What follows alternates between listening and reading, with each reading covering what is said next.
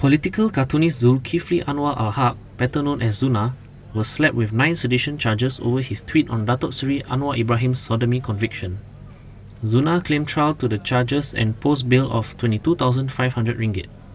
Sessions Court Judge Zainul Rashid Hussain allowed the prosecution's application to have the cases be heard together and set May the 20th for the next mention.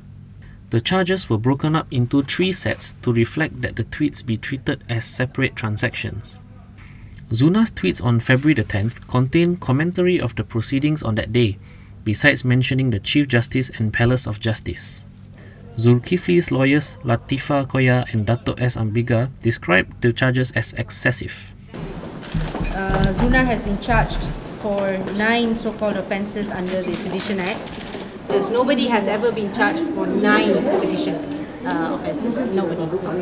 The Sedition Act is being used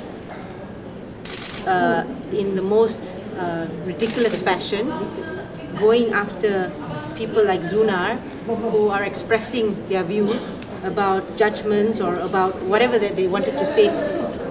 We are very disappointed that firstly this matter is being heard together, but at the same time when it comes to bail, we are asking for separate bail money. As far as we are concerned, these are not seditious remarks, and we will be taking the next steps in the defence and what to do. As you know, that the first offence carries up to 3 years, and the second offence onwards would carry up to 5 years. So, all in all, a maximum of 43 years. That is far more serious than any other offence if you look at the nature and manner in which he is being charged.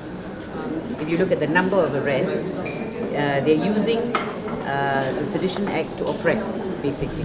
There's no doubt about it. So I think they better get their priorities right. After posting bail, Zunar was again picked up by the police.